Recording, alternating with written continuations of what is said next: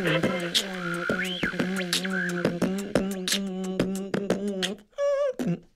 like that, Michael? That was great. Thank you, Michael. Guys, listeners of the podcast, I want to remind you guys that our show is on iTunes Podcast as well. And when the show ends at the hour mark here on iDoby Radio, the party goes on. It doesn't just stop.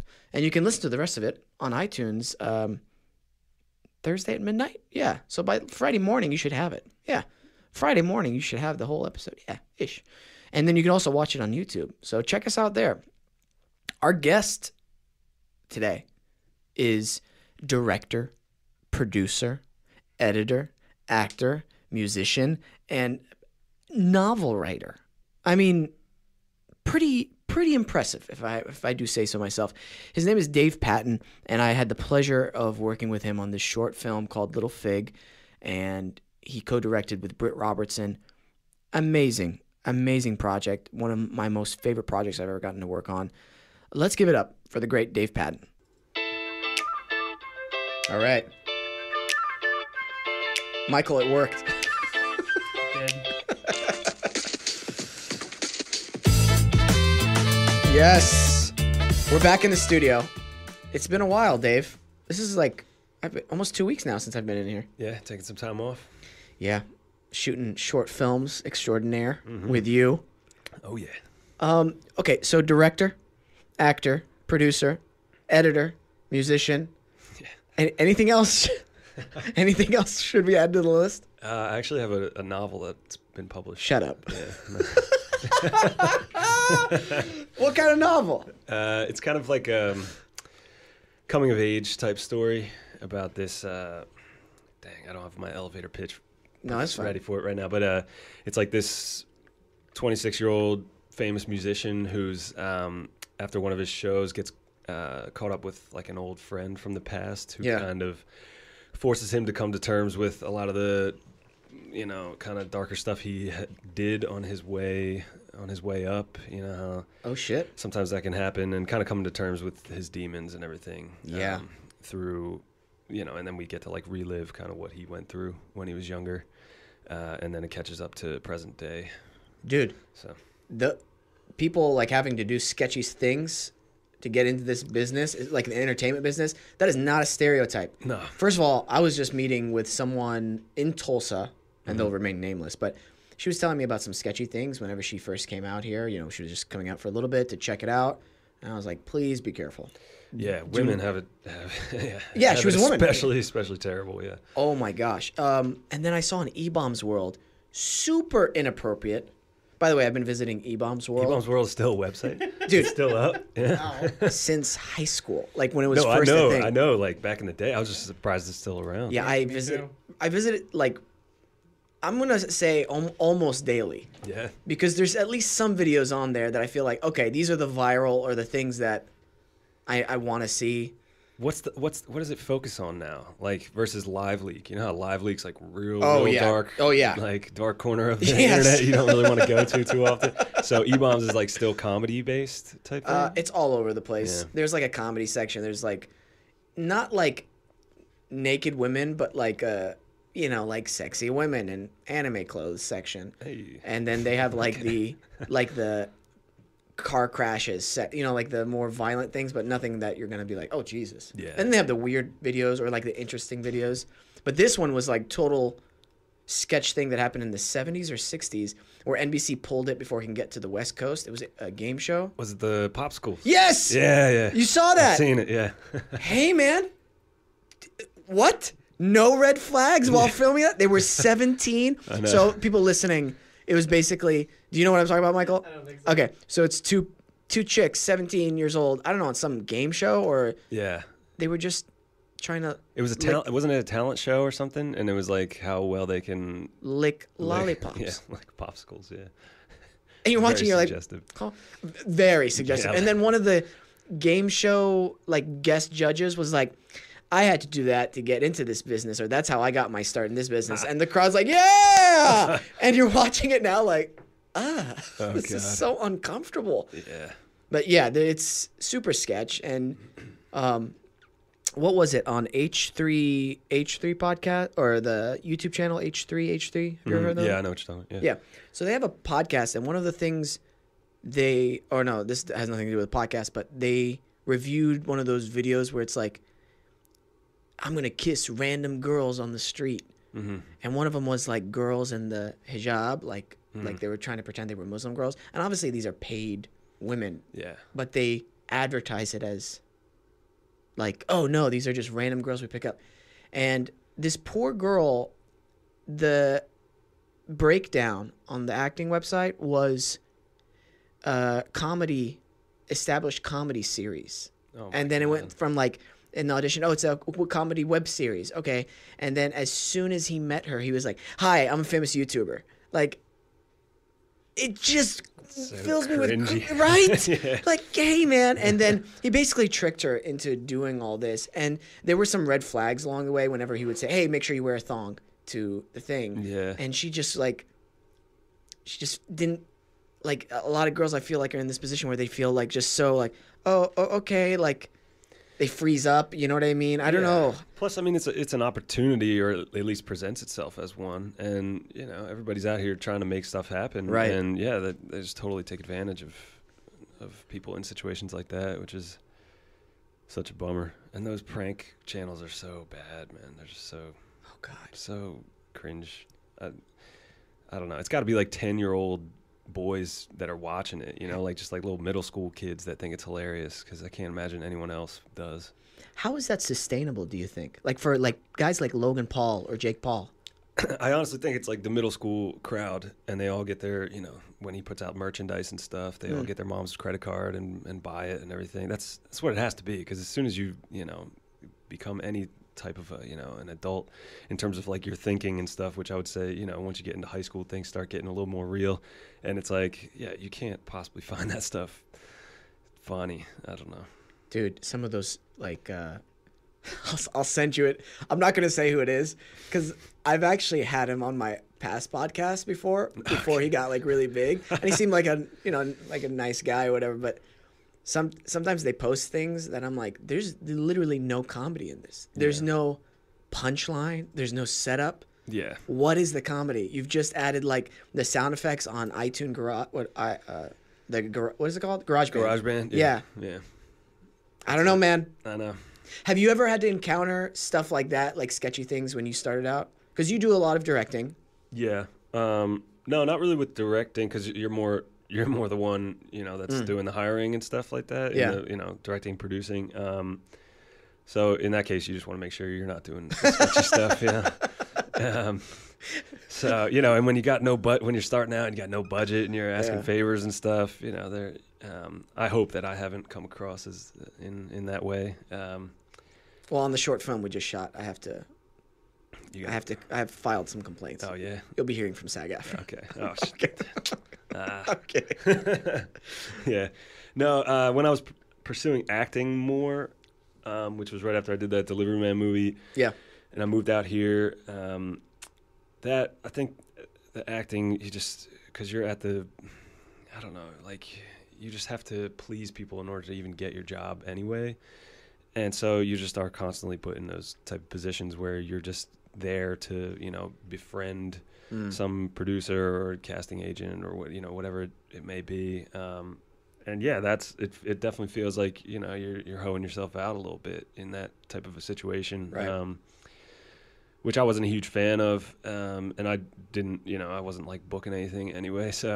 And I just like to get stuff done and have been doing stuff on my own kind of independently from the beginning. And so I've kind of shied away from like the pursuit of the acting stuff and gone more with producing and directing, which is awesome. But yeah, if there ever was times, it was like, it seems in my memory to be like 100% from like acting type stuff, which is curious. I'm curious. I don't know. I mean, you're in that circuit right now. So starting out, there was definitely stuff I auditioned for. I actually walked off a set. Now that we're talking about it, yeah, that was the one set I walked off of, and it was for a featured extra role. And then I got there, and there were a few red flags. First of all, nobody was there. when my call time was announced to be there. Oh, jeez. And then some of the other extras were starting to show up as well. And we're like, where is this place? Do we have the right address? And then and by the way, I'm super green to LA. And I'm like, I don't know. And then one of the producers comes and she's like, hey, can you help me with these things? I'm like, oh, sure. I'm like this nice Oklahoma boy. I'm like, I didn't realize no, you're not supposed to do any of that stuff. And we're helping bring in boxes for the production. And then everybody starts showing up and we're like, cool. And then we start realizing, oh, we're prisoners. Okay, cool. Oh, we're prisoners in a dungeon. Okay, cool. And for the scene in the yes.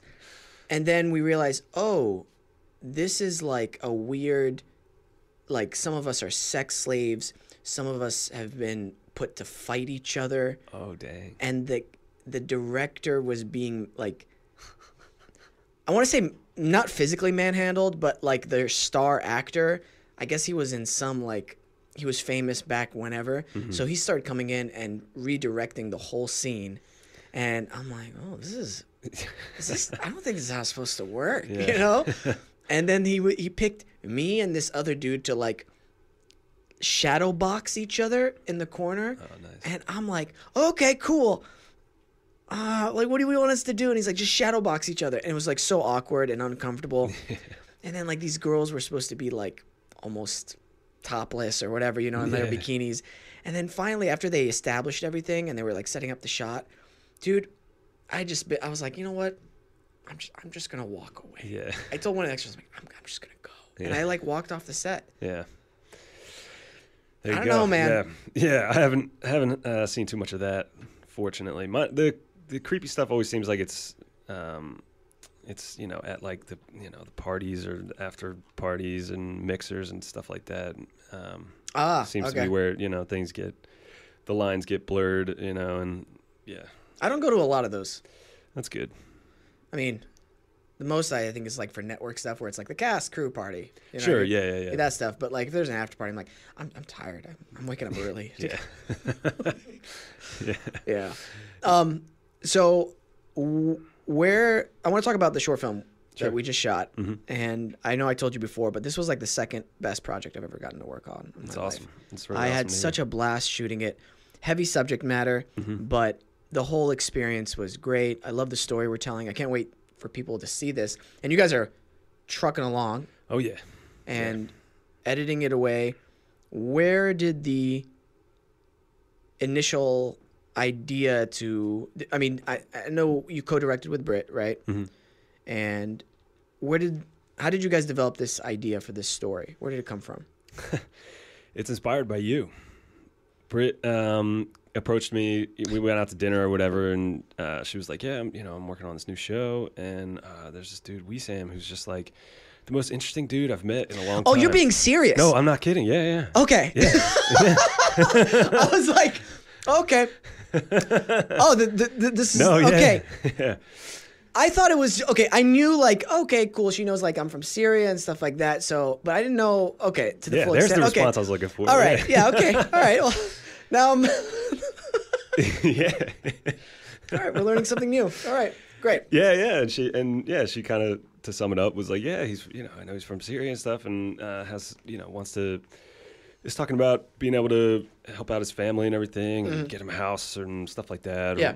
And it's just really, really a cool thing. And so, he's just a curious dude, and I kind of love the idea of this character who just hustles endlessly and just has a positive attitude about things and is willing to continue working, just against all odds type thing, and to try to make something happen. And she wanted to interweave this backstory that related to Syria, and then we were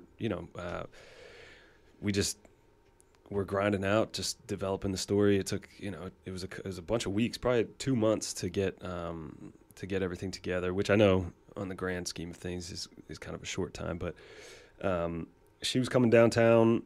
She would come downtown. We went to this food hall that's like next door to my apartment building, and we would just be there for 4 or 5 hours every day, just tearing apart whatever we came up with the day before, and trying to restructure and reorganize everything, and then finally got it to a place where we felt like all the character motivations were there, and it was the story that we wanted to tell, that we could tell with, you know, within budgetary restriction means and all that stuff. Absolutely. And then I took kind of what we had outlined and wrote the draft and everything, and which was like, you know, this was like the probably 15th draft or whatever that we had.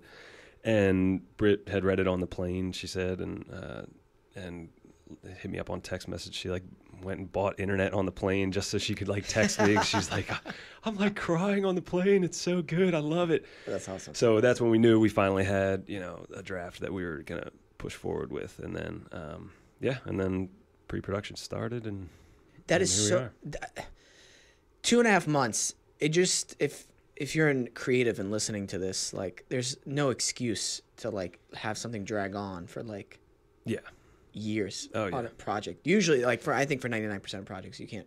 Yeah. No I mean, my style is always just pulling the trigger as soon as it kind of feels relatively ready. I'm by no means a perfectionist, which I feel I'm happy that I'm not, because I've met a lot of people that are perfectionists, and it's a very like, I just feel like it plagues their minds, and it won't, like nothing is ever good enough to release, or nothing's ever good enough, and so therefore they never get anything done, because it's just from inception is never going to be good enough to the point where they would actually go forward and get something done.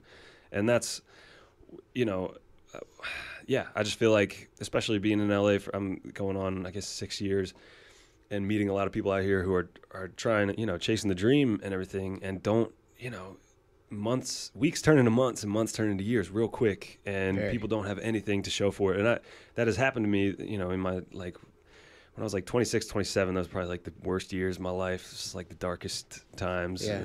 I feel like everybody's dark night comes for them at one point in their life, and that was mine. And just sitting around waiting for people to call you back and all that stuff, and just all of a sudden a year went by and I had gotten nothing done, and I hated that feeling so much more than any of the other letdown feelings that I have ever experienced. And so I've just, you know, I've always kind of committed to just you got to get something done. You got to have projects going. Got to have a lot of irons in the fire. May I ask, what was, when you say darkest times, was it because there was no work, personal stuff? Yeah, everything fell apart with work-wise. I had moved out off of, so I had like started in music videos and everything in Philly, and came up with this rapper named Meek Mill, who's pretty famous now and everything. And like, this was in the beginning, and we really like got the ball rolling, and it was, you know, very much an upward trajectory of success. Right. Straight out of college. And then I booked the Delivery Man movie, which was awesome, and like made a little bit of money where I could actually move out here. And then I was rep by CAA, and then I had like Management 360 was managing me and everything. Wow. So I had like the Titans on my side, and they gave me like 3 months to go book something. You know, I jumped in like midway through pilot season, and I didn't book anything, and everything disappeared. And then simultaneously I was chasing music career and everything. Had a solid manager who really hooked me up with a lot of stuff, and we had like a record deal on the table that then fell through. Jeez. And then I've had 3 record deals that have fallen through in like the last 10 years that I've been doing music. Sucks just as bad every time that it happens. You never get used to it. And and so it was the culmination of all this stuff falling apart, and just being in a new city, you know, from Philly. Like I had so many connections that I totally took for granted. I realized once I moved out here, like knowing no one in terms of like getting film stuff done and everything. In Philly, first off, everyone is like down to let you film in places. Here, it's like if you need a bar or something, like, you know, in Philly, I'm like, hey, can I shoot in your bar? I got a music video or whatever. I'll put your sign in there and shout you out and everything. You'll get some exposure. They're like, yeah, let me know when you want to do it. We'll shut it down. We'll make it happen for you. And I'm like, hell yeah, cool. And I like got used to that. And then you come out here and ask the same thing. They're like, sure, yeah, we'll shut it down for you. It's like $5,000. Plus, like, you got to have $5 million worth of insurance and everything and all this stuff, all the permits and all that. And so this town is just very unfriendly to indie filmmaking across the board, pretty much. Everybody's just used to the big money out here. And so I couldn't even get my own projects done. And yeah, it was just very, just sucked, man. It was just like, it just sucks to feel like everything is going right, and then to just have it all yanked from underneath you. And teaches you a lot about yourself. I think that's life too, especially like with some personal stuff that's been happening to me with like, some accidents with my family, my dad and stuff like that. The people who've been listening, like it can turn for the worse so quickly. Yeah. Everything can change in a second. Yeah. And on the flip side of it, it can change for the better in a second. Like one day it'll just all of a sudden all this money's in your bank account that wasn't there before. You know what I mean? But I think one of the things I've learned with that is this great principle. It's a Hermetic principle. Have you heard of Hermes Trismegistus, Hermes Thrice Great? No. He's like this ancient Egyptian philosopher. Okay. Lived long ago. And one of the principles he teaches is like whenever something good happens, don't be like on the pendulum and swing so high, like with happiness. And the same thing when something horrible happens. Don't be distraught because things change. The best place for you to be at is kind of like in this middle ground. You know what I mean? Yeah. And I try to adopt that as best I can. And it takes practice. It's hard at times, especially when really bad stuff happens. And it's easier for me now, though, to not get so excited when good stuff happens, though. I don't know why. Like, I'm like, okay, good. I think because I know how quickly those things can change, especially in acting. Do you know what I mean? Yeah. Like, yeah, awesome. You got the pilot audition. Great, you got the callback. Awesome, you got cast. But let's film it first and see if you stay in the show. Yeah. Awesome. Let's see if we can make it through season 1. Great. We made it through season 2. All right. Let's make sure we make it. You know what I mean? Like there's so many things that could go wrong. So I don't know, man. I think that's just life. Yeah, I think so too. I think, I would describe it in my personal experience as more of like just from becoming kind of so jaded that you just reach an equilibrium and you're just like, okay, cool. You just really appreciate everything is where it landed for me is, cause it was an upward, trajectory, like I said, where, it kind of just, everything was falling into place and it's great. And, but with that, and because I was young, you don't really learn, humility and stuff when that's what you're experiencing. And it's kind of funny because you see it in like athletes and stuff. A lot of the guys that are like so cocky or so arrogant and everything. If you look at a lot of times when you look at their life since high school, they have been superstars, and it has never stopped. And that's why. And they're on the older side of things, they'll be like late 20s, 28, 29, and just still are top of the world. And so, having, not that I was ever that successful, but having that bit of success and then having it yanked away, keeps you humble. Sobered me up. Yeah, it's like, it makes you realize, keeps you humble. And so now, moving forward, it's a lot easier to deal with the letdowns. But it's I feel like it's kind of a weird feeling when like good stuff happens and I almost miss like how younger me would have reacted to the thing. I gotta say, like, I do like the balance that I have in my life a lot more, but damn, when like good stuff happens now, I'm just like, I'm more like cautiously optimistic about it. Cause I'm like, it's good right now, but let's see, like you said, if the paperwork comes through, let's see if like the project goes, let's see if we get it done and get it edited and then get it distributed or whatever it is. Yeah. I miss just like the hell yeah, like it's happening, like, and just like being so elated. But well, it's it's the reality of what's really going on. I remember when I booked my first guest star role and I heard it on the phone from my agent or whatever. I got off the phone, I was like, yes. Where are the fireworks? Do you know what I mean? Like, okay, cool. I got it. I worked really hard for it. Awesome. And then I get the paycheck back. I work on set, right, for those few days. I'm like, great. Get the paycheck back. I'm like, oh, they take that much for that. Oh, okay. I'm only left with a third. So I'll have to book about 10 of these a year. Yeah. And it was that hard to book one. So, okay. All right. You see, it's those, like, it's the reality that we have these expectations in our mind of what it will be. I think that's just trial by fire, too, just with life and experience. And, you sober up. You realize the reality of a lot of things, especially this business is totally bizarre. I'm talking with some of my other friends, especially when I went back to Oklahoma here recently. Very few things are like our business. Yeah. It's weird. Yeah, it's very perverse in a lot of ways. It is, but what attracts you to being a storyteller? Kind of the reason that I know that like I love directing and that's kind of my thing is because I've experienced a lot of the different hats that you can wear and everything, and I just love the feeling when like when it's finally done, when everything is finally there and like has been perfected behind the scenes, you know, in like through editing and sound design and scoring and color correction and visual effects and all that stuff, and then like finally having it and then like showing that to someone or whatever, just watching it for myself, like that feeling of accomplishment is kind of like the peak for me. I'm not so much, which is ironic, like coming up in like music and stuff, like I'm not like performing is not like my passion. With music, I always loved being in the studio, writing songs and producing everything. And for the longest time, I really kind of loathed having to play live, which is, I'm sure it can sound kind of strange because that's, you know,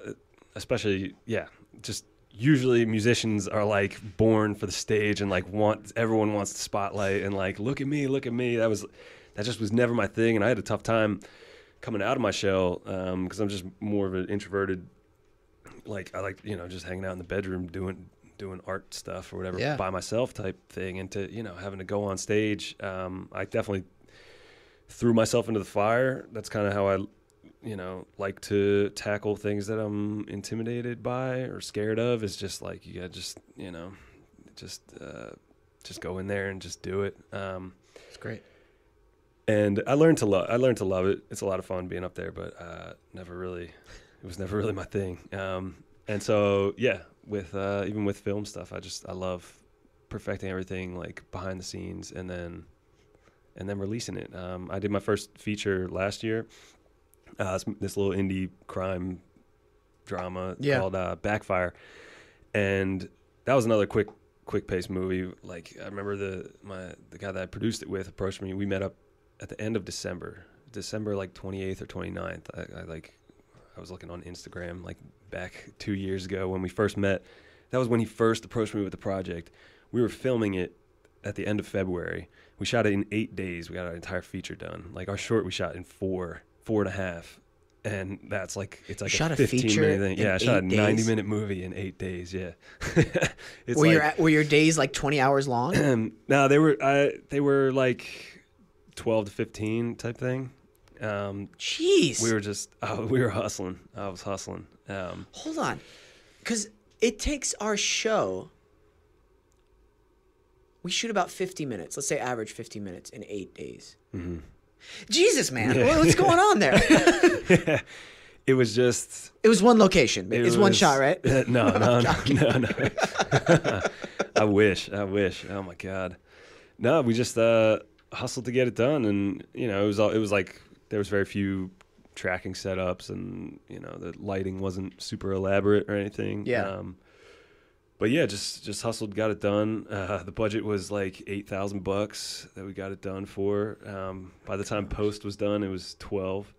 And then the point of me telling this story was, I like had a premiere for it. Yeah. And so I rented out a theater in Philly because we shot it in Philly. The whole cast and crew is Philly guys, and all my family's there and everything. And we sold it out.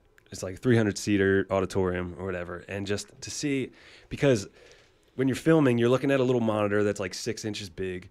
And then when I'm editing, you know, it's a monitor about the size of that or whatever. And so to see like this project that I've worked on, looking at it this big, you know, 8-inch maximum kind of screen, to then see it in an actual theater and to like hear everything the way I always like wanted it to be heard type thing. And then to have a whole audience there is like hands down the coolest feeling ever.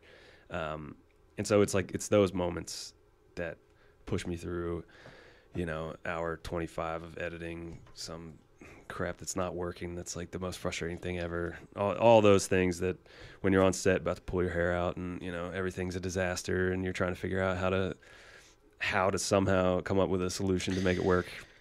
That's something I appreciated working with you and Britt. Whenever there was a problem, you guys had A, composure, and B, a solution to it. Yeah. And there was no freakouts. Yeah. That is something where I'm like, okay, that's what I look for in a director and a leader. Do you know what I mean? Yeah. Adapting to certain things that, oh shit, like, oh, we didn't even think about this. Okay, how do we get around this? Or like, we're on a time constraint. What do we need first? Let's get what we need, and then, you know, stuff like that. I really, really appreciate, and I don't think a lot of people learn that. I don't know where you would learn that. Extreme Ownership, that's where you could learn it, by Jocko Willink and Leif Babin, who I've mentioned this book probably every single episode. Mm-hmm. We're trying to get Jocko on the show soon. Nice. I hope we get him on. It's going to be an epic podcast. Anyway, that's neither here nor there. That's not a lot of people learn how to do stuff like that. Mm-hmm.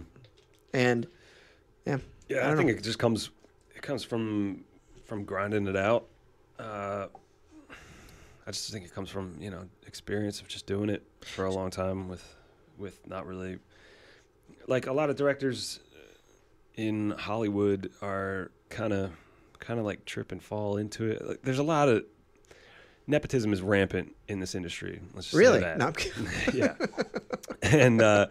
And so, you know, there's not really a lot of people who kind of earn their stripes to get to where they're at, and that's where I think a lot of the, you know, like, spazzing out on set because, like, oh, this isn't how I, like, planned it to be, and, like, blaming everyone because it's not, or whatever, versus just, and having always been, like, the producer on my projects too, is like, you gotta get this stuff done, you gotta make your days, you gotta keep it moving and everything, because time is money. And so it's like, oh yeah, I would love to do this super artistic shot of, you know, blah blah blah, but if it's going to take 4 hours to rig something up to do it, we're not doing the shot. And so just, you know, you got to pick and choose your battles. And yeah, and like I said, that, you know, I'm glad I don't have that, like, kind of perfectionist complex, because I feel like that would just cripple you in those type of moments where if it's not exactly how you wanted it. I don't know why I keep coming back to that, but... Well, then how do you know when it's ready? Kind of when it just feels... You just, I guess I kind of feel it. Yeah. You just feel like it's ready, and it's like, yeah, and it's cool. As long as there's nothing that's bothering you anymore about it, and you have to, like, remember the like... So, like, in editing, you watch the dang thing. I've been staring at your face for, you know, 3 weeks, all day, every day. Yeah. And, like, you know, the certain takes and stuff, when you first cut them together, that's when you feel it, and you're like, oh yeah, that's the way it's supposed to go, and that's what it is. But then I have to, you know, keep looking at it through, you know, to watching full cuts and certain, you know, beats and all this stuff, and frame shaving, and then, you know, audio design and all this stuff. And then I've watched it 8 million times that I'm kind of desensitized to the moment. And so you have to remember how you felt, like, when I first cut it together and everything, because that's how someone will feel when they first watch it. And Gotcha. So as long as you kind of keep that in mind by the end, and then also, you know, making sure you get some feedback from people you trust is always nice, to make sure that, like, things are working and stuff. But at the end of the day, you got to just pull the trigger at some point in time, and nothing's going to be perfect, and it's all just fun to, you know, to try and to experience it, and then to try to do better on the next one. You know, Michael, can you look up, there's a writer who was on the Joe Rogan podcast. He talks about, I don't know if he's a writer, but he wrote a book about flow state. This guy talks about something that I was doing with my work, mm-hmm. in terms of, like, memorizing lines, for instance. There would be this resting, what's it called? Flow. It's just called flow, right? The psychology of optimal experience. Yes. So he's basically broken down this type of process. For instance, let's say I have a bunch of lines to memorize, okay? Mm-hmm. And I'm like, okay, cool. I've got, like, 3 days. That's totally doable for me. So immediately when I get the script, I'm going to be reading it, like, maybe, I don't know, as many times as I can, and start with the first couple scenes, start going over them. And there's a certain point where I reach where my brain becomes almost mush. Like, I don't even, like, I'm just like, okay, I'm going to trust it's in there. Yeah. And then I'm going to start up again tomorrow morning. Mm-hmm. And then tomorrow morning, all of a sudden, the stuff I couldn't do last night, dude, I've got like 90% of it memorized already. Right. Yeah. You know, it's like a sculpture. He's like chiseling away Mm-hmm. on a sculpture, and you've got all this excess rock and dust. You have to wipe all that away. So that rest period is the wiping away of the dust and the excess, and to see what you've got right there. Yeah. So this guy, he's actually broken it down into a process to how to get into that flow state where it's your optimal, like, working flow. Like, sometimes you're just typing away and you're like, holy shit, I just wrote like 6 pages and I couldn't write like 1 page the day, a page the day before. And he talks about it, like, sometimes he takes like a 30-minute walk in between projects, and then he'll get right back into the flow state. Something about the physical exercise. I don't know, man, you should definitely check it out. Yeah, I will. That sounds very familiar to my own process. And Yeah? everything. Yeah. I know how I work for sure. I'm definitely, better in the mornings and stuff like that. And yeah, when I get fatigued, I recognize it, and I just we'll finish it up tomorrow or whatever. Because it's such a waste of time for me to try to push through fatigue. Versus I have like a buddy, my buddy Josh, who like that's like his style is like just I don't know how he does it, man. He just like drones through stuff and gets it done. Just I guess different ways to skin a cat, as they say. Well, yeah, I think for me the personal, like when I'm working on my own, I'm not on anybody's time. I need to have those breaks, right? There's a lot of times, like what you're saying. But like, let's say on set, I could be tired off camera, or you know what I mean? But I would love to work. Well, who's that director who takes like 40 takes each? Like Fincher? Yes. Yeah. Oh my God, I would love to do that. I could do that. Yeah. And I would be one of those actors like, great, let's do it again. Let's do it again and again and again and again.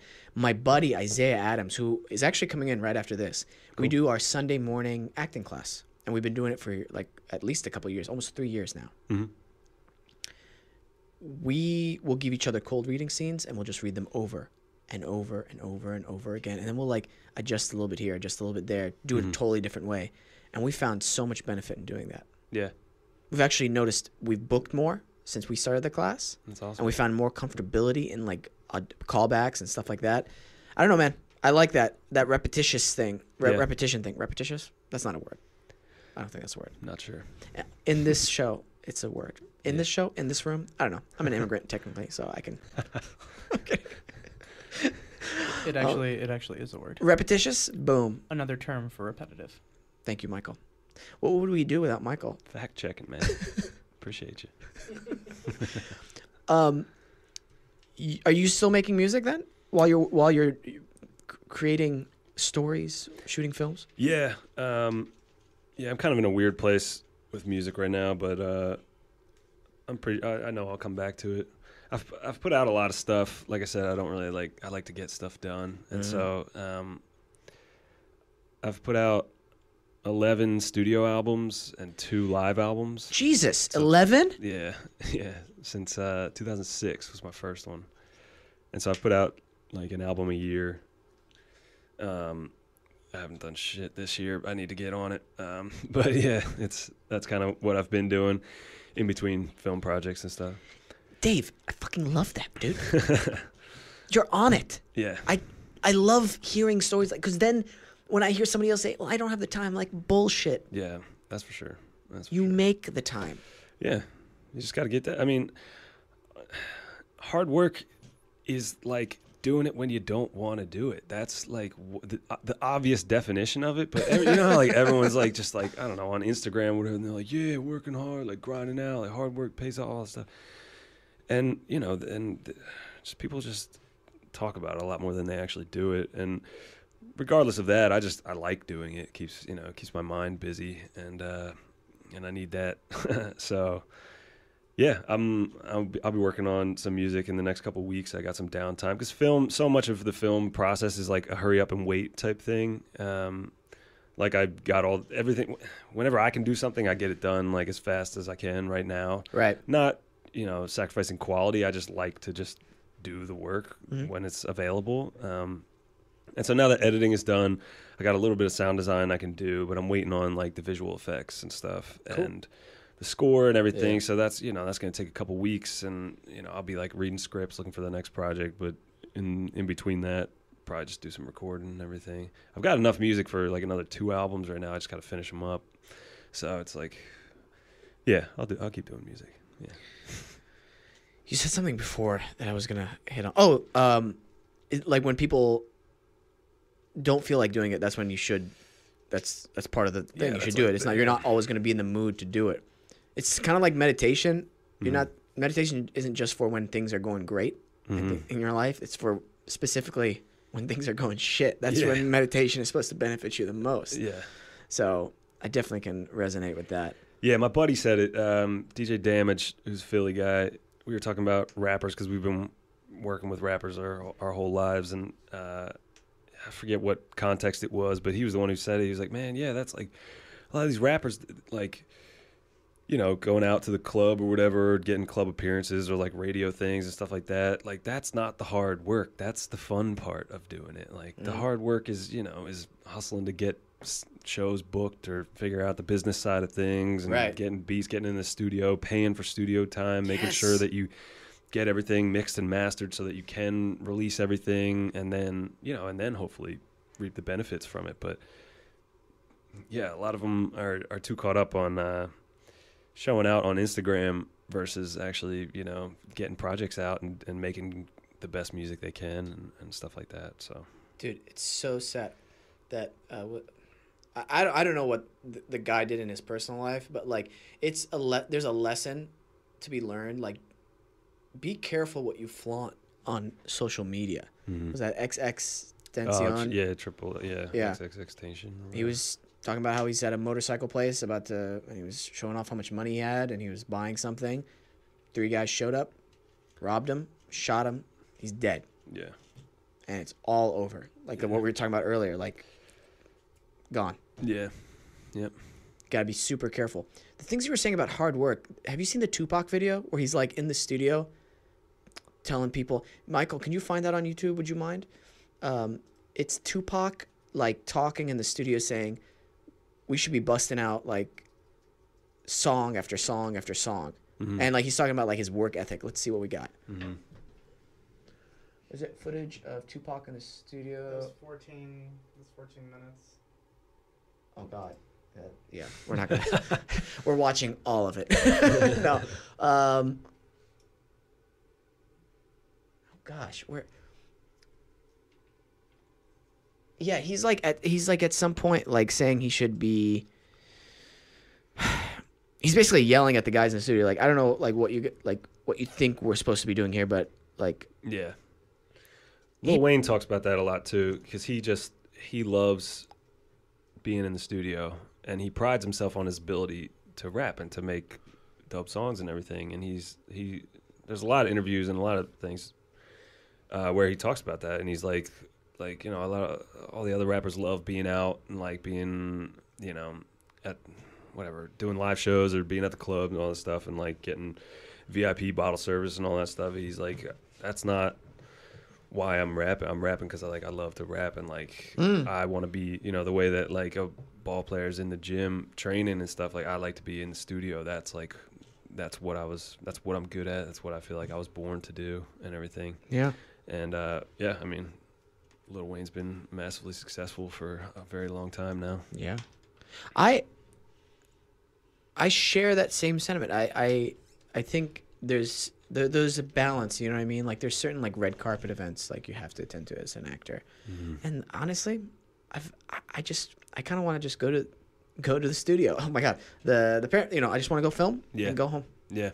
I know what you're talking about. I totally lost the allure wore off of like of all that kind of fancy stuff of like any type of red carpet. It is cool to like, have a premiere or whatever to like show the like hard work that you've put off. But yeah, in the acting world especially, there are definitely a lot of actors that, just want to have their picture taken more than they, want to make great work type thing. Yeah. And it's just a difference of, prioritizing. I miss rehearsal, man.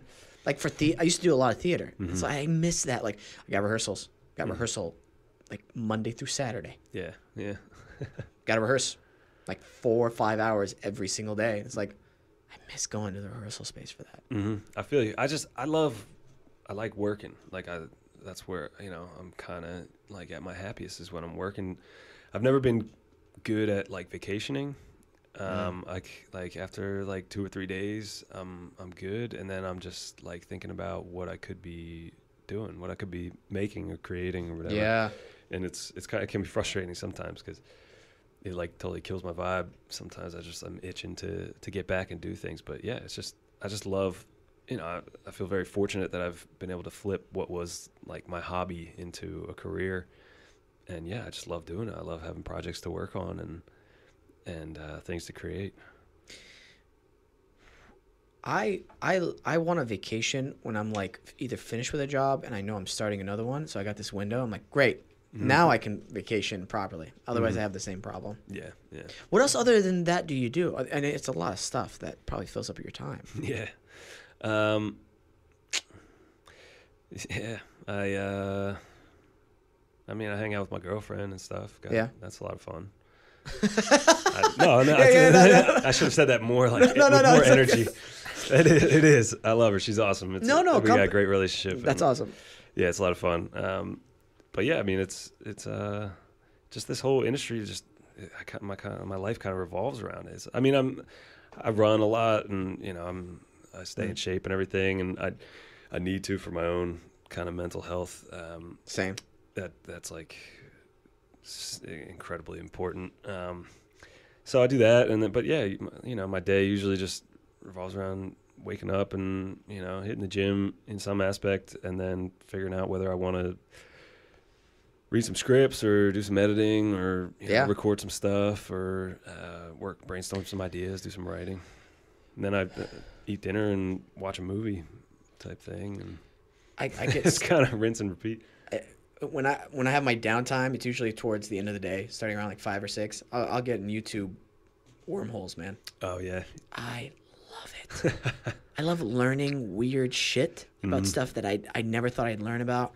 We had Jonte LaGrosse, a good friend of mine, an actor, an acting coach on the show, and I was showing him like these ant farm guy who would build these giant ant farm cities. What? And I lost an hour, and I was so invested. By the end of it, I was like, I might start an ant farm. Yeah. I think I might have to start an ant farm, right? No, what have I been watching recently? H3 is like a great YouTube channel. I like the guy's humor a lot. How he makes fun of like certain ridiculous videos. I know the name because it's all over Reddit every day, just about. But I haven't watched any of this stuff. The soaper guy. You know what soaping is? No. It was very popular in the 90s. It was with the shoes? Yeah, the grinding thing on the shoe. Yeah, I used to I had a pair of those shoes. Okay, so I love cringe things, and this guy, the soaper, he's like still living his heyday in the 90s. He's still doing it? A professional soaper. Oh, man. If you're looking for like one of the most cringiest videos is watch H3 podcast soaper. But then they have another video where they bring the guy on and he's showing them how to hit on girls and stuff because that's part of his business model now, what he does in Vegas. That's such an interesting balance that they have on that show. They'll actually bring the guy that they've been not making fun of, but kind of making fun of, commenting on the ridiculousness of it. Huh. I don't know. Spent hours a day on this. No, I'm kidding. I tell you what, though, I've been getting back into is, and it's kind of half interesting to watch and half acting work. My Strange Addiction. I haven't even heard of that. TLC show. My Strange Addiction.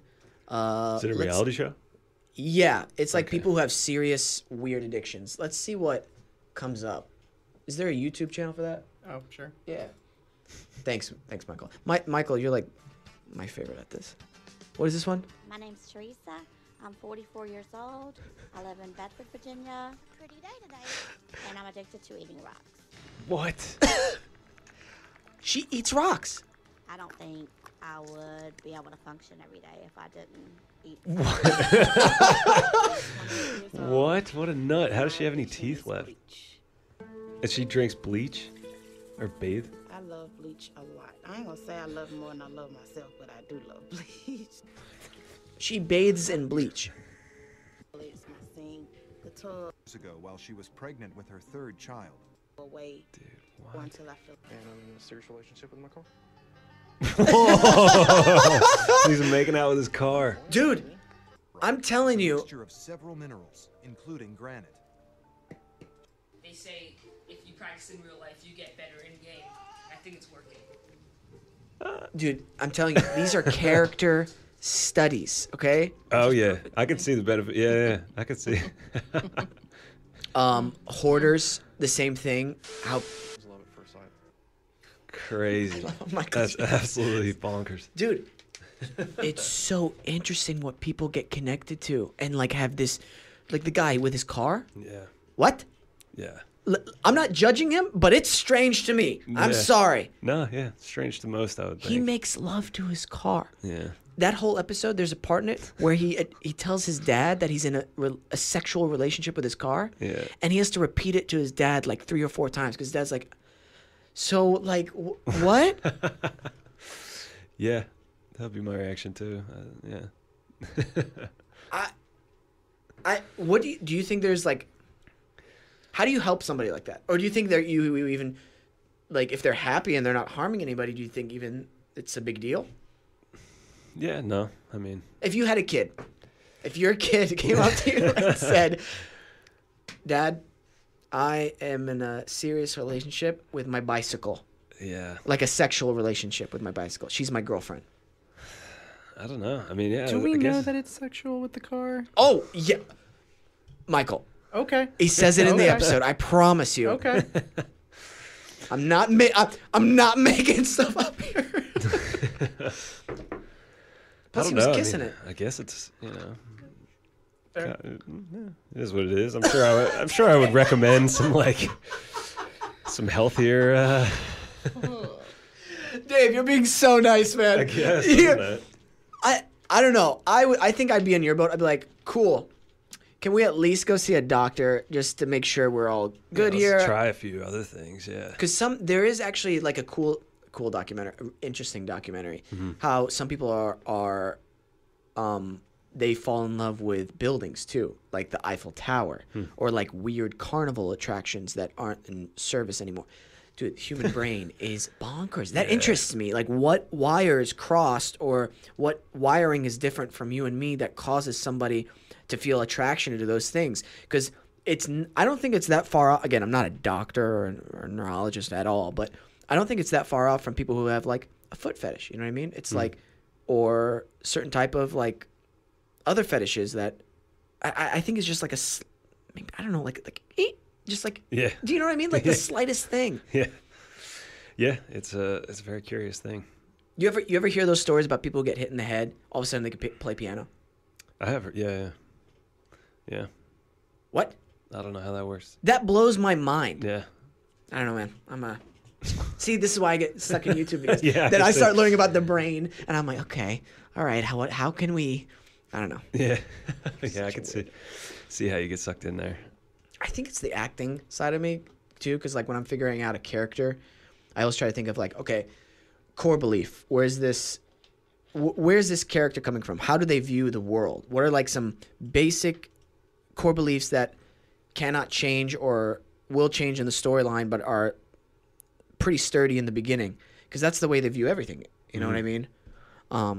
No, yeah, and you're very good at that, and it's really really cool to see and witness and experience after working together on the short and everything.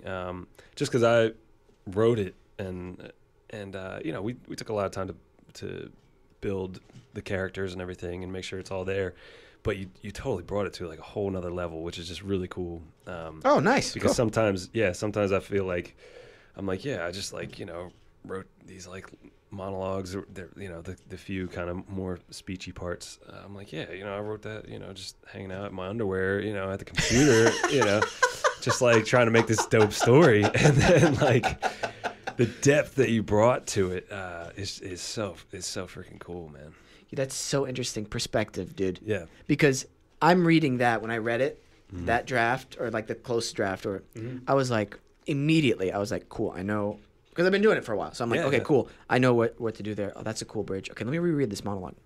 Can I make that? Oh, yeah. Okay, I know what things I'll possibly do already. That's when you can tell a good script from a bad script. Oh, yeah. I always give this example. When I read Nightcrawler, Nightcrawler with Jake Gyllenhaal. Yeah. I auditioned for that a long time ago. Not for his role, but for the sidekick role. Yeah. I didn't set that script down. I read it all in one go, and I was like, "Oh man, this is good." Yeah.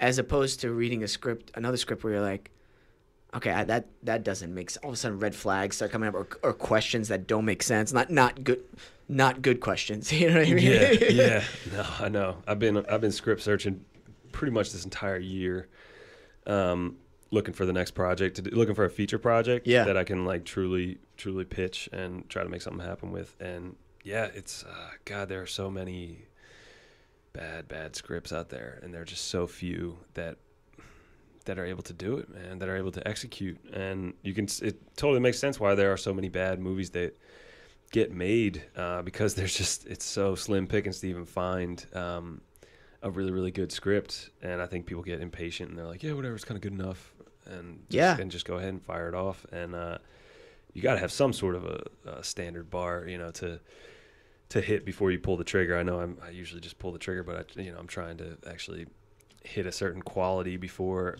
moving forward. And yeah, it's really hard. Writing scripts is really, really hard. And that's where any good movie, it starts with the script. I know it's like the most obvious truth in the industry, but it really does start there. And and man, people miss the mark.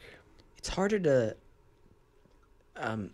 trick audiences in terms of it's easy to anticipate certain things in movies now. At least I do, maybe because I'm in the business so much. But like, I feel like with my audience, I'm like writing something with my friend Isaiah right now, and one of our rules is like, nothing is going to be predicted.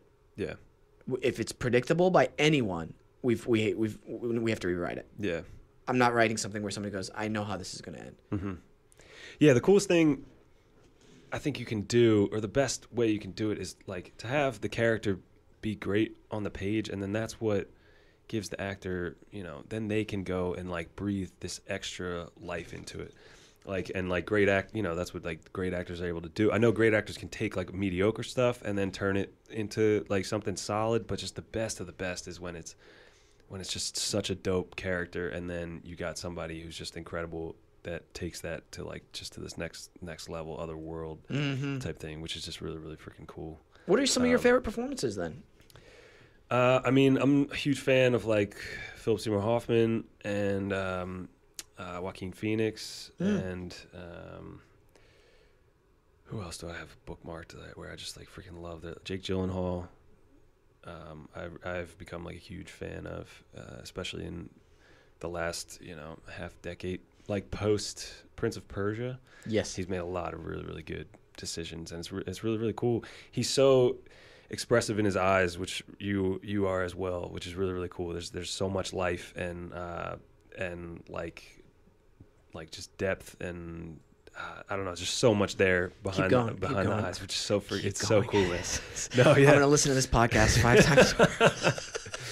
No, I mean it was really, really cool working with you, man. You're extremely talented, and I've been chatting with Britt, and just like every time we watch, we're working on the score for like the end of the short and stuff, which is where like the really deep emotional stuff is, and cracks me up because Britt is like in tears every time. She's like such a sweetheart. Every time, I look over and she's like, "What? Yeah, no, it's good. It sounds good. Maybe we should change this part or that part." Every single time we watch it like 4 times in a row. It's so awesome, and yeah, man, it's so good, and it reminds me. You remind me of like Joaquin Phoenix type thing. Truly like you are one of the best that I've ever seen, and it's really, really cool, man. I'm like, you're making me so embarrassed. No. People listening to this like, I know why you brought him on. No, it's not just because of the podcast, man. It's like truly. I appreciate that. Thank you so much. With working with people, man, it's really, really cool, and like we talk all the time, and it's like every project going forward, we're gonna find some sort of role in it for you. Oh, it's like it's just it's dude, too good, man. You're too good. I'm telling you, at least 90% of the work was done for me because of the script and because of you guys directing it. And I am a firm believer in that. The same with like Shakespeare. I don't know, that's a pretty big comparison, but it's different. But like with Shakespeare, literally 98% of the work is just say the fucking lines that he wrote and know how to say them. And if you're in tune with your body and mind and you're present, something magical happens. It's literally like memorizing is the work. Yeah. And the key to unlock this magical door is making sure you're present and in tune with what's going on and aware. Yeah. And all of a sudden, I'm telling you, dude, you don't know if you're acting on the words or the words are acting on you. Mm-hmm. It's a trippy moment. Yeah. It's this like balancing act that you're riding along this whole time, and you just got to trust it. Yeah. And so with this script, I was like, dude, it's all right there. With the way you guys directed it, it was all right there. So kudos to you guys. Seriously. Cool. Appreciate it. Yeah. It's gonna be a good project.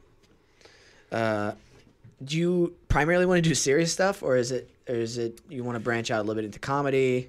No, I'm just a drama dude. Yeah. Drama dude. I've done. I did a web series that was like a dark comedy. It was called Escorts. I saw that on IMDb. Yeah. So what's that about? It's about this college kid who runs an amateur escort service to help out his collegiate brothers in need. It's a dark comedy. We shot it here. It was like one of the first projects I did when I got out here, and it did decently well. We got into a bunch of festivals. We won one of the festivals, and I've had like little bits of distribution for it and everything. Can people check it out somewhere, or? Yeah, it's on YouTube. Yeah. Oh, great. Yeah. And it's called Escorts. Escorts. And yeah. Escorts Dave Patten. I'm sure it'll come up. Yeah. Awesome. Mm-hmm. Yeah.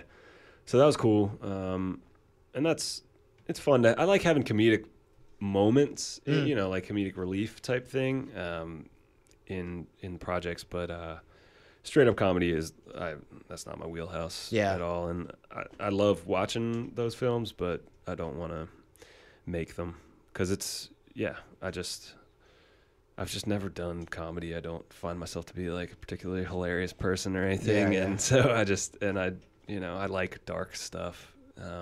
So that's where I'm headed with it. Dude, you knew who Chuck Palahniuk is? Mm-hmm. Yeah. Have you read Choke? I haven't. Dave. Yeah, you got to get on it. Dave, I wanted to play the main guy if they ever became a movie. I never realized they already made it a movie, but who knows. Anyway, the premise of it was one of those books I couldn't stop like turning the page. The ending, I was like, I need to reread it. I didn't quite get the ending, but it's the character himself is a guy who fakes choking in restaurants so people save him and they feel like they have to take care of him like he's it's this weird hero psychology thing where you feel like you have to continue to take care of the person you saved. It's a really like interesting thing. And then he keeps collecting money from them to take care of his mom who's in hospice. Hospice? Or is that the right word? Yeah, like in hospice. Yeah. That's wild. I know he's crazy with his books and all that stuff. So yeah, I'll definitely have to read it. Oh, dude, and the twists in it, you're like, oh my god. And the main character works at one of those like theme parks where it's like turn of the century. They're pilgrims, and so he's like mashing butter or making butter in the thing. Have you read Choke or Chuck Palahniuk? Yeah, it's a good one. Yeah. Anyway, I'm just thinking about that. Yeah. I'll have to check it out. Are you 11 albums, all on Spotify, iTunes? People can check those out. Yep.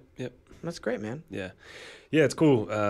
It's nice to have a like a passive income from all that stuff. It's cool because like for so long, you're just fighting this uphill battle of trying to trying to survive and pay the bills and all that stuff. Yeah. And it's really, really cool to have a fan base that still gives a crap and everything. And Yeah. even in the last year, I haven't been very active, but I still get. I think I get like 20,000 streams, listeners a month or something like that. Oh, wow, on that's great. stuff. And so it's cool. It's really, really, it's cool. I'm in a weird place with music. I can't help but it gets me a little insecure. I can't help but feel like I like never made it happen, because I never got like ideally what like I wanted was to like have a record deal or whatever and have tour support and be able to like really, really do it. I've done everything independently, and like I've kicked ass at it. I gotta kind of say, like I've toured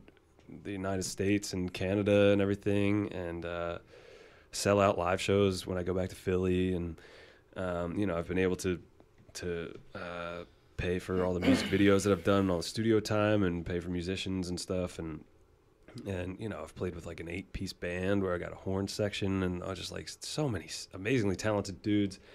And so I know I have accomplished a lot. It's just still freaking bothers me. So I'm in this weird place right now with it where I'm like, it just. Where do you want to be?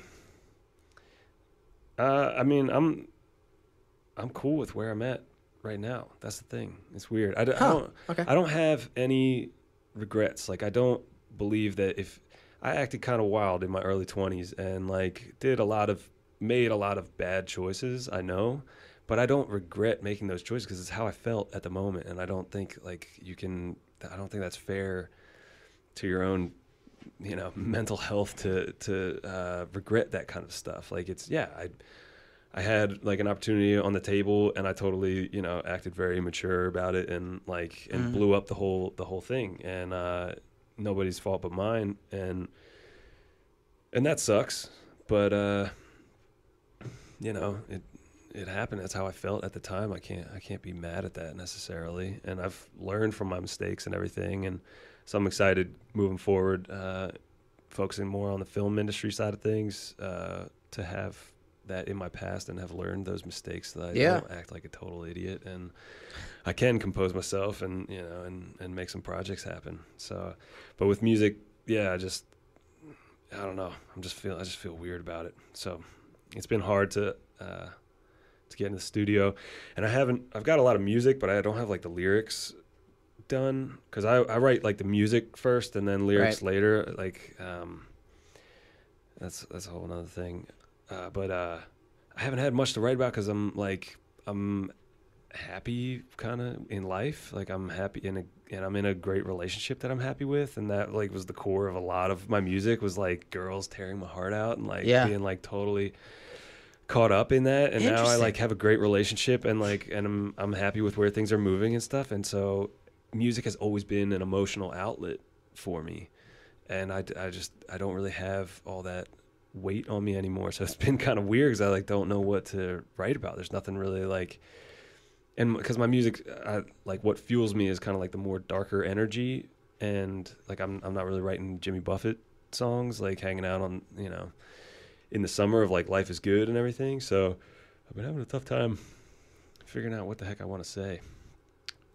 That's when fair. It comes to music. So that's fair. Yeah. So I don't know. Do you think? Well, so I was talking to my brother William about this. It's like sometimes in order to get to that next level artistically, or your next phase, it takes a little bit of just life experience, or not experience, but like just life has to happen. And sometimes that takes a few months, sometimes it takes a few years. Yeah. I mean, I look back at who I was like 5 years ago, 9 years ago. Yeah. It's like I'm not the same person at all. Yeah. I don't know where I'm going to be in 5 years. Yeah. Probably addicted to crack. No, I'm freaking pumped. I just turned 30 this year, and like I couldn't be more excited for this next decade. I feel like because I've got some buddies. I was one buddy in particular back home who's been dreading turning 30 since we were like 26. I swear to God, he's been like, oh man, 30's coming up, man. What am I doing? And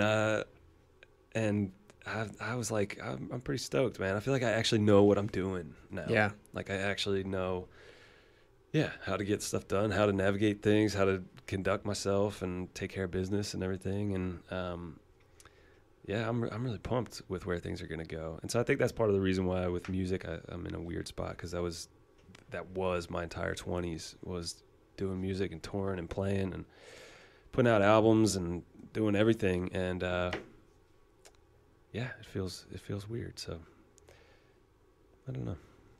Do you think a trip would help? What kind of trip are you talking about? So not like a drug. That's not a just Dasani in there, buddy. No, like a solo trip. Do you ever do those kind of things? Just go like a vacation? Yeah, like a solo. Just going somewhere. Yeah, rocking alone. out. No, I haven't done that. Yeah. Maybe it's something to I don't know. explore. Yeah. Yeah. That itch, you know what I mean? I get that itch whenever I haven't worked in a while. Yeah. And for me, it's like within a few months, if I haven't worked, I'm like, okay, what? I need to find something to do. Gotta go do something. Yeah. Yeah. I can't sit still for a little bit. Yeah. Man, yeah, it's something I might have to explore. Michael, how often, because you're a writer, how often do you write? Depends. Really? Yeah, I mean, sometimes I'll try to get some work done, like at lunch. Sometimes I'll try to do some on the weekends. I will get like a page or two done, but other times it's pretty sporadic. Like, I can't necessarily do it every day, but like there's this one show that I really like called You're the Worst, where the main character's a writer, and he's like, it's all writing. He's playing like a game on his iPad, and he's like, it's all writing. Oh. Mm-hmm. But a majority of the week is done, like, at least some of the days is writing, right? Yeah. I mean, I try at least a little bit, or I'm thinking about it, or I'm going over something, or... Yeah, that is writing then. Writing's a self-discipline game, I think, at the core. That's what separates, like, the men from the boys, I think, is being able to keep yourself, like, get yourself to actually write. Writing is so difficult. The hardest thing I've ever done was writing the book that I had published.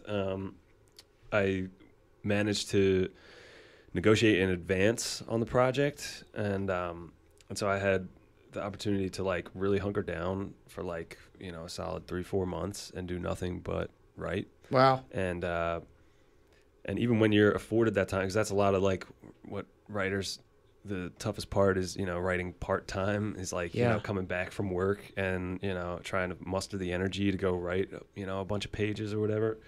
And even with the luxury of not having to work a day job to get it done, it was the hardest thing I've ever done. Having to write it's like a 275 page book. Like it's like writing so much. A 10-page essay each chapter, 27 times, and then having them all have to make sense when you read them back to back throughout the thing. And the hardest part is sitting down to write, especially when you don't feel like it or you don't want to. Because I tend to write like the easiest chapters first, like the ones that are most exciting or whatever. But you got to put in the work, to set everything up and do the boring stuff. And you don't want to because it's boring. It's not as fun. And you got to just force yourself through it. Who do you like writing wise? Novels. Novel writers. I'm a Hemingway fan when it comes to like the more classic type stuff. Some solid American literature right there. And then I just reading for fun. I'm reading Michael Connolly, his Chris Bosch, or no, not Chris, but the Bosch series. What's the guy's name? Harry Bosch. Harry Bosch. Yeah, that's yeah, what yeah. it is. Jeez, sorry. They're fun. They're a lot of fun to read. I've read all like James Patterson books and stuff. I like the like crime novels, David Baldacci and everything. They're fun to read. They go real fast and they're real exciting. I haven't seen Bosch or read any of the Bosch stuff. I freaking watched the show on Amazon with he's got it up now. I'm trying to see the main actor. Titus Welliver. Yeah.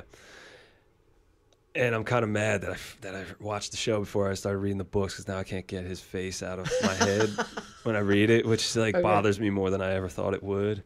But it's all right because he starts out as much younger character, like in the series. There's like Michael Connelly has written like I think 20 at least 20 of these guys' books or something like that with his character, and he starts out like in his like early 40s I think, and then it progresses, and he's just a little on the older side of things, and it just kind of bothers me. But good books, a lot of fun, and they take place in L.A., which is mad fun because I moved downtown at the top of this year, and I lived in Hollywood and then North Hollywood before that. And so I know like pretty much everything that he's talking about, which is just makes it so fun to read, of like being downtown, stopping at like in the jewelry district down on like 7th and Hill Street, which is like 3 blocks from where I live. Oh, so he's like accurate to where these locations are. Yeah. Okay, good, cool. Yeah. Harry Bosch is a detective in Hollywood. And so all the crimes take place in LA. That's got to be one of the most intense freaking jobs in the world, being a detective in a big city. Yeah. I can only imagine the stuff that comes up. Yeah. Yeah. Well, if it's anything like the books and TV shows, there's a lot of dead bodies and blood and everything. I could not do that in real life. I'd be way too traumatized and way too soft of a person. Just a normal visit to E-Bomb's world for me. Yeah, right? Or Live Leak. No, that's Live Leak. Yeah. Dave, thank you so much for coming on the show, man. Oh, dude, thanks for having me. And once the short film's out and doing the festival circuit, I'm assuming that's where. Yeah, maybe I don't know. Yeah, we'll definitely do festivals. Yeah, we'll have to have a little private screening for the cast and crew. That'll be a lot of fun. Checking it out. I think it's gonna be pretty sweet. And then we're gonna use it to help shop around town, get some more projects going. That'd be great as well. So, because festivals take so long, you submit now, and they 5 months from now they'll hit you back with a notification. It's very much the long game. I'm trying to be careful with my words here. I've gone to a few festivals. They will remain nameless. Mm-hmm. And when I was expecting some hard hitters, you know what I mean, some good quality work, and I was a little surprised with some of the stuff that gets in. Oh yeah, there's a lot of totally trash movies and shorts and stuff that get into festivals. You got to watch with like which festivals you go to, because especially there's the top tiers and whatever, the Sundance and TIFF and Tribeca and all that stuff. But when you're not getting into those, which is like all the projects that I've worked on thus far, because there's no A-listers in them, or it seems like those are more politics games to get into those festivals. I digress. But on the more middle tier and like lower tier things, a lot of them are just a business that just takes advantage of indie filmmakers that are submitting to it. There's a lot of that in the industry across the board, in music too. There's like all these sites that will like our musical directors from radio stations and movies and stuff will listen to your music and give you feedback or whatever for just like $95 a track type thing. You can get feedback. It's the same thing with festivals, where every submission fee is like in and around at least $60 to submit your short or whatever, or feature. And they collect all this money from all these submissions and everything. And I've been to some real crappy ones, and it really sucks. Like there was one in New York that I went to that presented itself as this is going to be this awesome festival with like mad attendees and great theater and all this stuff. And I go, and it was like the upstairs banquet of like some shitty little restaurant that they had a projector playing with like folding chairs, and that was the festival. And I'm like, you gotta be freaking kidding me, man. Are you serious? Yeah, that's what it was. And it's like they do a great job of hiding it, and it can be a huge letdown. I've been to some cool ones too, not to totally throw all of them under the bus, but yeah, you gotta watch, because their business model, I swear, is literally just collecting submission fees and and turning a profit there. I mean, they all operate, I think, as, I don't know. Never mind. I'm not gonna. No, it's all good. Well, on that note, no, I'm kidding. Yeah, no, we'll hit the festivals with this. Some good ones. I'm sure. I think that's in everything. I'm surprised sometimes at what people are okay with to let the quality go through. Yeah. Do you know what I mean? In terms of like just your film, you know what I mean? Like simple sound things, or like a picture thing, or like I saw a boom, like a boom in one of the shots. I'm like, you can't do that. Or Yeah. how did this get in? You know, like what is the criteria then? I mean, the bar's pretty low when it comes to indie filmmaking. I don't know, man. It's like I don't know. Like my one of my friends, he works in construction back home, and he was telling me one of the guys who's like responsible for getting a certain type of concrete. He goes, "Ooh, I forgot for like a multi-million-dollar project. You just forgot. Hey, that's your job. Yeah. Hi, bye." Yeah. You know what I mean? Like, what are you doing, man? Yeah. A lot of people in life, it seems like that's kind of their style. It's very confusing. Medical stuff. Those horror stories of people like forgetting tools in the people. Oh, yeah.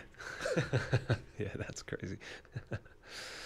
Well, those freaking doctors, man, they must be ramped up on speed or something to be able to get through like 20-hour surgeries and stuff. That's insane, man.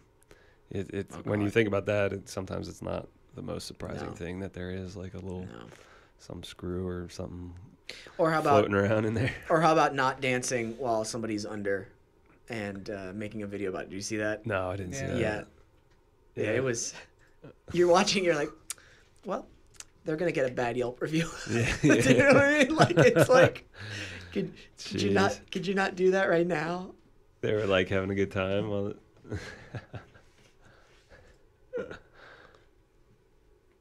This is. Song Cut It plays. Text from Boutte confirmed. That's amazing song choice too. That's too freaking funny. How can you imagine being that guy underneath and seeing that video, Michael? You're like, what? What? Well, he sued her. Or no, woman said that she was unconscious, left disfigured, so she's probably gonna sue her. Yeah. Anyway. Hilarious. All right, Dave. Thanks for coming on, man. If people want to check out your stuff, where can they go check that out? You can hit up Spotify for music stuff. I got a lot of my projects are on YouTube, so hit up YouTube. Just type in Dave Patten. Great. And yeah, I got a website, davepatten.com. I gotta get it up to date, man. Yeah. Is it just a picture of you saying "coming soon"? No, it's like the most confusing. It's like I always get knocked for the stupid website because I have like everything up there, and so it's like, what does this dude do? Because it's like it's like albums, and there's like all my albums, and there's like film, and it's like all these like film projects I've done, and it's like writing, and there's like a book that I've published, and everyone's like, so what are you like trying to promote yourself as? And you use Squarespace, or no, I think it's just WordPress for that guy. Yeah. I need to get something out because you're looking for particular jobs. It's like if I'm just like trying to get jobs directing for like commercials type thing, I need to like just have a website that promotes that, so as not to be confused. They're like, oh, we're looking at this director and he's promoting all his albums. What is going on? Why would we hire this dude? So websites are a total pain in the ass. Squarespace makes it easier for me because it's nice because when I log in, it'll show me my 3 websites that I have. One for me, the actor, one for this podcast, and one that I had for my old podcast. Yeah. And you just edit it. And they have the templates are amazing. I recommend Squarespace. Yeah. I'll have to test it out. It wears my patience so thin. Web designing, man. I hate it. I'm telling you, Squarespace makes it easy. It does. Yeah, I'll have to check it out. This podcast brought to you by Squarespace. I wish. Maybe soon. Hey, we should look into that. Keep talking like that. Actually, I have. I know the number that we have to get it. Oh, Yeah, okay. we're actually close. All right. Yeah, so it's not too bad. Nice. Yeah, dude, Dave, you're awesome. You too, man. Can't wait to see the film, and we'll have you back on here whenever it's up and running and winning a bunch of awards. Sounds good, man. All right, we're out. Later. All right. What a great episode with Dave Patten. Special thanks to Adobe Radio and everything that you do. Nice Guy Digital. Squarespace. If you'd like to sponsor us, let us know. Thank you, Michael, for everything that you do as well. Thank you to our listeners. As a friendly reminder, you can download the show on iTunes podcasts. Listen to the rest of it. You can also see it on YouTube. You can see my pretty face on there. Guys, thank you to you for listening. Hit me up on Twitter or Instagram. Let me know that you're listening to the show. I can give you a shout out. Special thanks. If you have any questions, let us know too. Maybe I'll answer some. Maybe we start doing a question thing. I don't know. Sure. Who knows? All right. We out.